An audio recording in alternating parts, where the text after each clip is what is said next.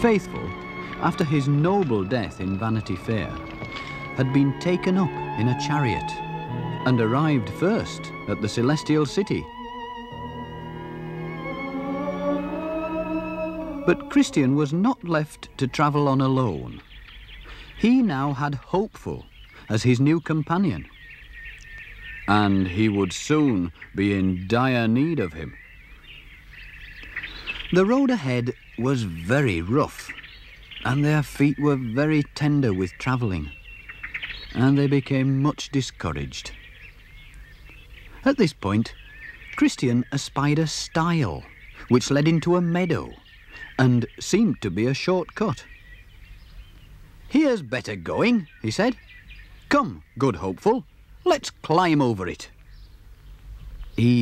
What if it leads us out of our way?" asked Hopeful. "That's not likely," said Christian. "Look, there's another man walking ahead of us." So over the stile they went, and Christian was well pleased that the path was easier on his feet. But in leaving the road, he had made a terrible mistake. For soon night came on, and it grew very dark, and they'd completely lost sight of the pilgrim ahead. Did they but know it, his name was Vain Confidence. Suddenly, they heard in the darkness a shriek, followed by an eerie silence. "We'll go no further," said Hopeful in a whisper, clutching at Christian's arm. "I would have spoken up before, only you're older than I am." But even as they tried to turn back, it started to rain and lighten and thunder in a very dreadful manner. "Where are we now?" asked Hopeful, without hope. His companion didn't answer. He was completely lost, for the deluge had caused the waters to rise amain and wash away the path. They were even in great danger of being drowned, had they not found a narrow ledge with an overhanging rock. Here they sheltered as best they could and waited for the dawn, and being tired out, they fell asleep.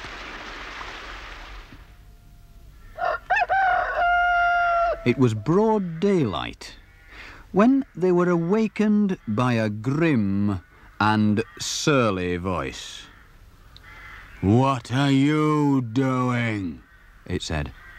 "In my private grounds." Looking up, they saw before them the gloomy figure of Giant Despair, owner of Doubting Castle, out for his morning walk. "We're just poor pilgrims who've lost our way," they said. "You're trespassing," said the giant, "trampling down my fields. I'll have to teach you a lesson." They had little to say. They knew they were in the wrong. And since he was stronger than they were forced to accompany him. In the light of day, they could now see before them the battlements of Doubting Castle. Here they were cast into a dungeon, dark and stinking. And here they lay, from Wednesday morning till Saturday night, without one bite of bread or one drop of water. No one came to visit them. They were cut off from their friends. No one knew where they were. And Christian realized it was all his fault for taking the shortcut, and this caused him double sorrow. Now, Giant Despair had a wife. Her name was Diffidence. He never did anything without consulting her. And she was even more malevolent than he was. So, when he was gone to bed, he told her about his prisoners and asked, "What shall I do with them?"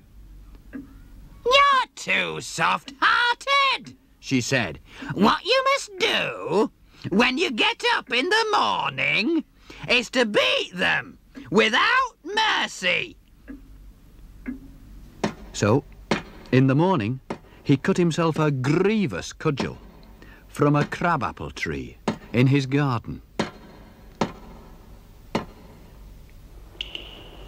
Then, railing upon his prisoners as if they were dogs, though they had never uttered a word against him, he beat them most fearfully and left them helpless on the floor to spend another day in sighs and lamentations. Next night, the giant was again talking to his wife in bed. "What? Are they still alive?" she said. "They've nothing left to live for. So when you get up in the morning, you must tell them to make an end of themselves." Up he got, and went to them in a surly manner, as before. "Your only way out of this place," he said, "is by death. So why are you waiting? Make an end of yourselves." He had thoughtfully provided them with a halter, a knife, and a bottle of poison, so they could have a choice. When they respectfully declined, he looked upon them in a very ugly manner. He would doubtless have killed them himself, but that he fell into one of his fits. For the giant had a secret weakness. On dark and cloudy days, he was as strong as an ox. But in sunshiny weather, he fell into fits. They caused him to lose the use of his hand. And so for a time, he had to withdraw. Then Christian and Hopeful discussed among themselves what they should do. "Perhaps the giant is right," said Christian. "Perhaps death would be better than the miserable life we lead." "Not everything," said Hopeful, "is in the hands of Giant Despair. Who knows but he may have another of his fits and forget to lock us in. Why, let us not be our own murderers." In this way, Hopeful moderated the mind of his brother. And so they continued together another day in the dark. Then, night being come, and the giant and his wife being in bed, she asked him again about the prisoners. To which he replied, "They are sturdy rogues. They choose to bear all hardships rather than make away with themselves." "Then here's what you must do," she said.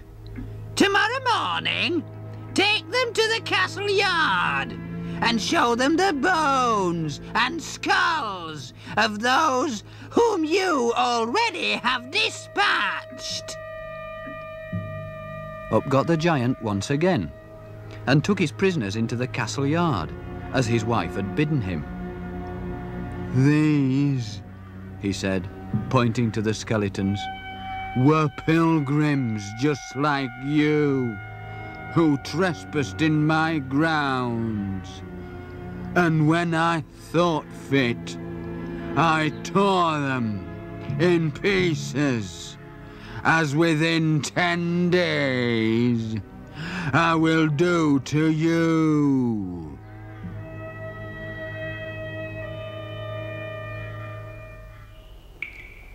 Back in their dungeon, Christian nearly swooned away, for now, through lack of food and by reason of his stripes, he could hardly breathe. But Hopeful again encouraged him. "My brother," he said, Apollyon couldn't crush you, nor the Valley of the Shadow of Death. And remember how you played the man in Vanity Fair. And don't forget, the old giant has wounded me as well as you. So let's bear up with patience and keep on praying.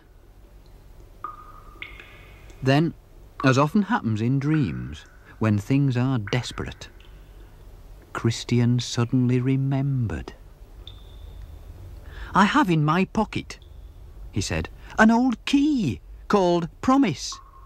It might just fit the lock. Why, try it, said Hopeful.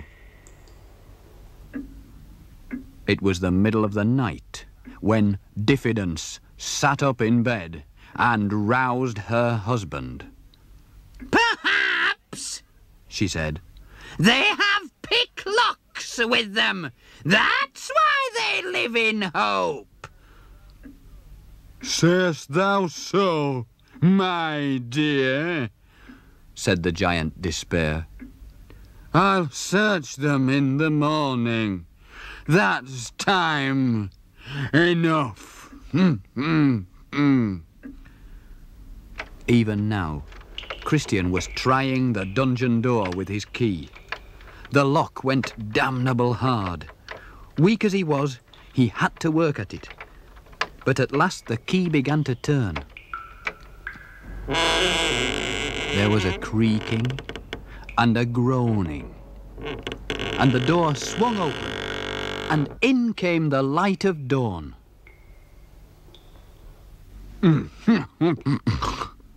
What's that noise? Said the giant, waking with a start. Better go and see, my dear, said his wife. Christian and Hopeful had run through the door, only to be confronted by a new obstacle, a heavy iron gate. Wait, try the key again, said Hopeful. Christian tried it, and it worked. Then the giant was upon them. Nothing can save us now, cried Christian. All is lost. But no sooner had the giant come into the light of the sun than he had another of his fits. His limbs failed him. His legs gave way. And Christian and Hopeful were quickly out of the castle grounds and out of the giant's jurisdiction. At the place where they had gone astray, they now put up a notice. Over this stile is the way to Doubting Castle. All trespassers will be destroyed.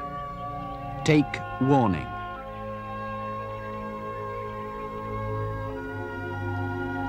That done, they continued in safety on the King's Highway. But not, I fear, for very long. Next time, we shall tell how our friends ignore some good advice, and how the dark river lies between them and the celestial city. And we shall learn what fear possesses Christian, because he cannot swim.